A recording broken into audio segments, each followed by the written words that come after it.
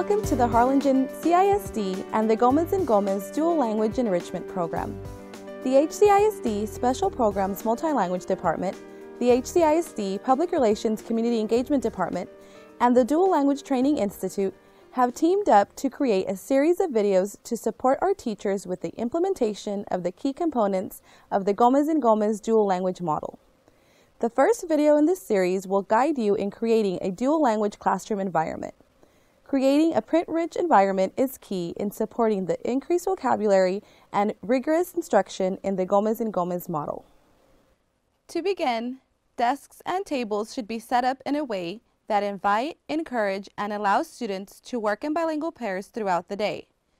When deciding how to label student seats, it is important to remember that you may be changing bilingual pairs regularly. Using Velcro for names instead of tape will allow for quick changes without the need to move furniture.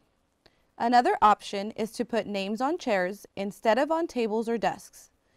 This would only require the movement of student chairs and not the table or desk. When planning the layout of your dual language classroom, remember to set aside an area for your class to meet as a whole group. This area can be used for morning meetings, read-alouds, the opening of your lesson plan cycle, and whole group discussions. Another important part in creating a dual language environment is classroom labeling. In the Gomez & Gomez model, classrooms are labeled in both English and Spanish. English labels are identified by the color blue, and Spanish labels are identified by the color red.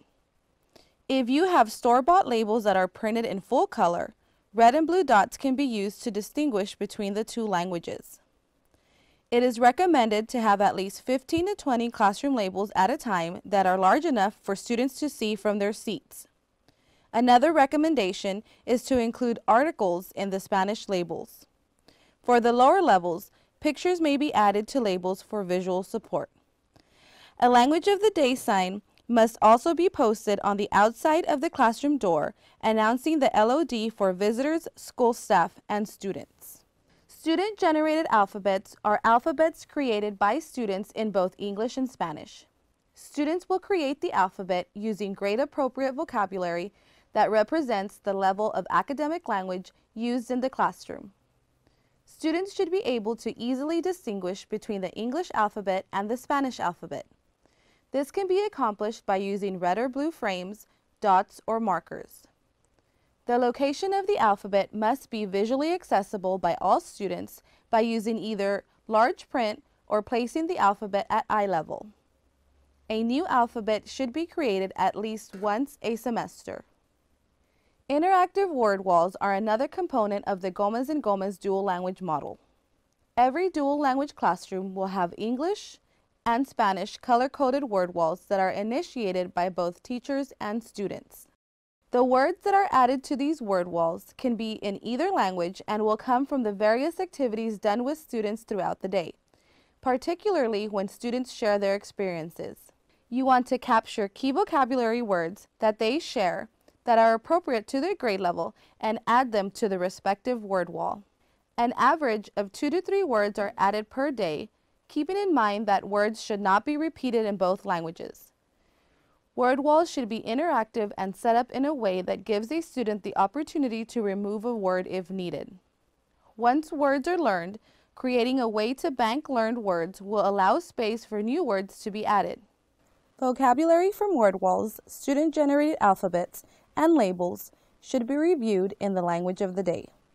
Content bulletin boards are another component of the dual language classroom environment.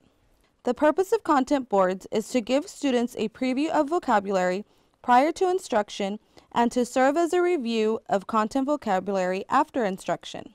The vocabulary included on content boards should be kept separate from your English and Spanish word walls unless students are struggling with key terms. In addition to vocabulary, content boards should also display authentic student work.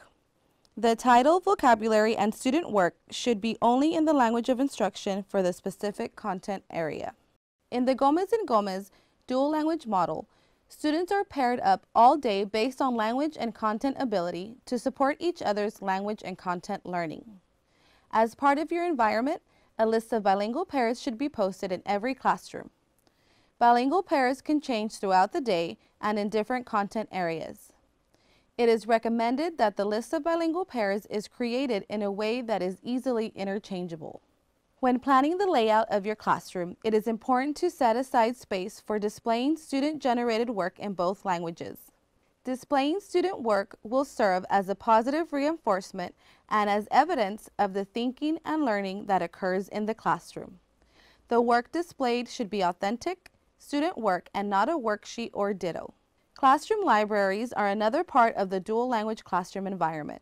Classroom libraries should have plenty of reading books available, accessible, and equitable in both languages.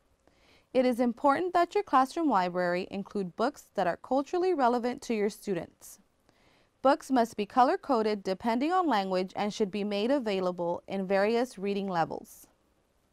Bilingual Learning Centers, or BLCs, are another component of a Gomez & Gomez dual language classroom.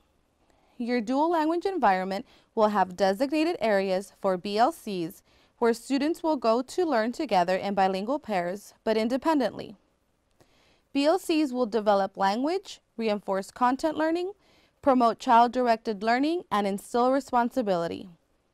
BLC areas will require space and possibly shelves to place numerous activities in both English and Spanish. You can choose one common area for all your BLCs, or they can be set up throughout your classroom by content. Student vocabulary enrichment activities, or SVEs, are a component of 3rd through 5th grade Gomez & Gomez dual language classroom environments. SVEs are designed to expose all learners to previously learned specialized vocabulary in the opposite language of instruction. Learners participate together 20 to 30 minutes once a week for each subject. Math SVEs are done in Spanish, and Science and Social Studies SVEs are done in English. The vocabulary that is used is obtained from the objectives of the previous week. SVE activities should be interactive, fun, and focus on the word, definition, and picture. Bilingual Research Centers, or BRCs, are another component for 3rd through 5th grade Gomez & Gomez dual language classroom environments. The purpose of BRCs is to promote project and research-based learning to engage students in creative and critical thinking. BRCs are used for vocabulary enrichment and expose students to science and social studies in English and math in Spanish, with use of materials in both languages. Bilingual research centers are created by consolidating all available instructional and resource materials, such as books, magazines, pamphlets, websites, encyclopedias, dictionaries, etc., in one area but in 2 languages. BRCs are used during content area instruction to extend lessons in math, science, social studies, and language arts.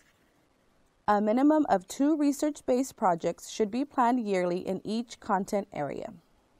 Final projects are completed in the language of instruction. We hope this video has provided a helpful guide for setting up your HCISD Gomez & Gomez dual language classroom. This is the beginning of the process of creating bilingual, biliterate, and bicultural students.